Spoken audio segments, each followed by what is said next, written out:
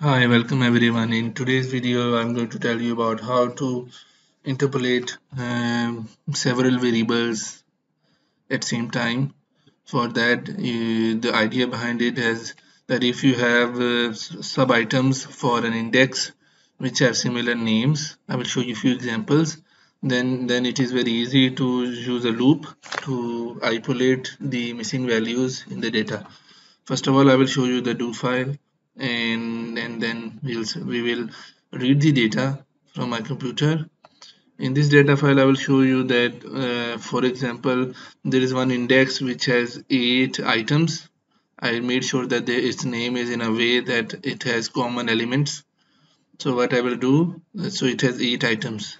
So I will go into the data of do file, and first of all, I will do the make sure that it is already sorted. For that, I need to make sure it is sorted according to panel data. Then I will use this command ds, the common variable, common words, and static sign or multiply sign. When you do it, it will tell that it has 8 items. What I will do, I will run a loop from 1 to 8, and then by ID, for each ID, I will do the ipolate, in which it will pick up the item one by one at a time according to the loop number, and isolate it according to the year and generate a variable with a variable name and then underscore IPO. When I execute it, uh, you will notice that it will create a new data. So when I run do Control T, you will notice that if you come down, there are new variables generated in which isolation has been done.